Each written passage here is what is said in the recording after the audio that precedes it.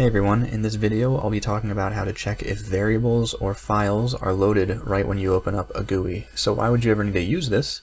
Let's say you have an extremely large database that you load into your GUI when you open it up. Depending on the size, this load could take tens of seconds or even minutes. Now imagine you had two different GUIs that utilize that database. Every time you close one of your GUIs, you make sure that you don't delete the database. So then the question is, how do you check if the database is loaded when opening up the next GUI? And you may think it's as easy as using the exist function, which it kind of is, but it's a tiny bit more complicated, as I'll show here. So here I have a GUI that's laid out and ready to go. You'll see I have a load data button. I have a static text with the text load status as the tag, an exit button, and a plot. And the figure is called, if you go to the tag, it's called figure 1. Okay, so here's the code. So the first thing I want to do is when I press the load data button, I want it to load in the data. So the first thing it needs to do is check if the file exists first. So the data that I'm loading in is from this text file, which is just a 1,000,000-line text file of x and y data. So I'm going to call the x data data x and the y data data y, as you can see here with data x and data y. So the first thing to do is, like I said before, is to check that the file exists. So to do this, we use the exist function, but you have to evaluate it into the base workspace. And I'll show you why it doesn't work the other way right after I go through this code here. So the first thing to do is to make this string, and inside the string have it use the exist function. And you need these two. You need two of these quotation marks, because otherwise it won't work. And then you can evaluate it into the base workspace, evaluate this string in, and then you can assign the check x and check y into the base workspace so you can see them over here. So then the exist function returns 1 if the variable does exist and 0 if the variable doesn't exist. So what I'm saying here is if both the data variables exist in the base workspace, so check x is 1 and check y is 1, all I'm going to do is I'm going to set that this static text to say it's already loaded in blue. And now if the data variables don't exist in the base workspace yet, I'm going to set it to loading data in red, and then I'm going to get the file name and file path of the data using UI get file.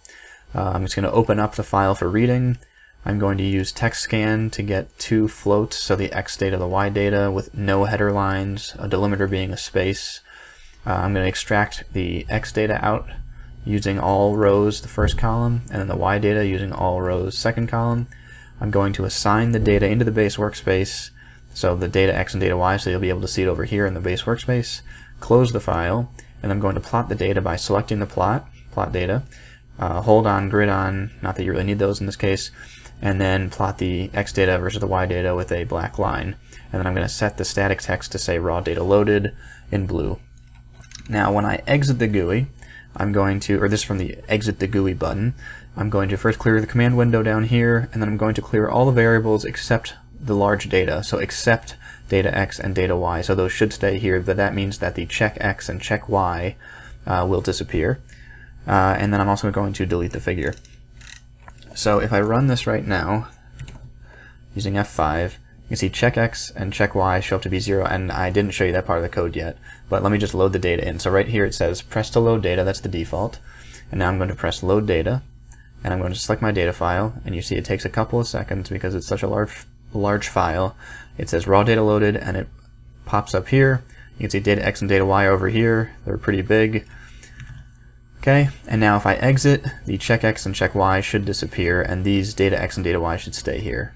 So I exit that. Okay, now what I have up here is before the GUI is made visible, it also does a check. Because if I didn't have this in here, if I get rid of this, we can run it again. And you can see the data's here, but now it says press to load data, and nothing pops up.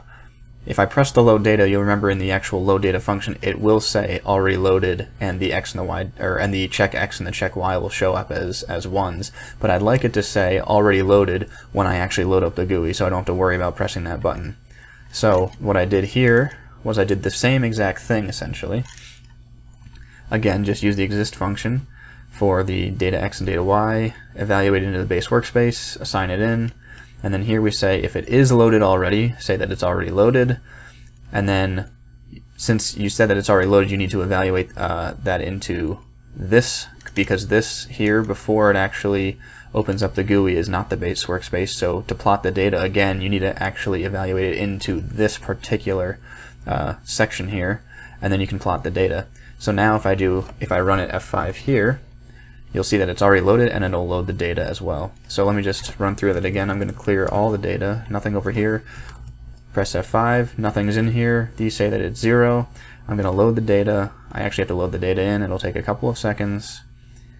Okay, it shows up. I'm going to exit out of here. I'm going to run it again. I'll reload it. It pops up.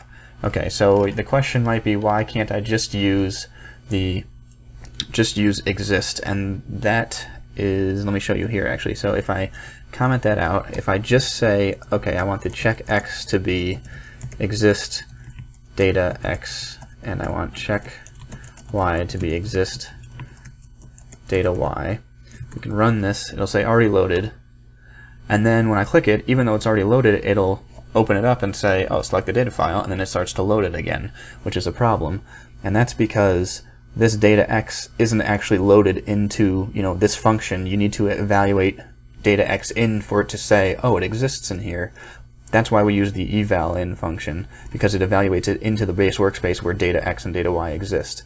So then you can also say, oh, well, why don't I just say data X is equal to eval in data X like this, and data Y is equal to eval in base data Y, and we can run it, and then when you click it, it's fine. But it won't work if you clear all of the variables here, run it again, press load data. It'll give you an error because data X doesn't actually exist yet, and you're trying to evaluate something that doesn't exist into this function. So that's why you need to use a combination of the exist and the eval in to check if things exist, especially if you have these large databases. So thanks for watching.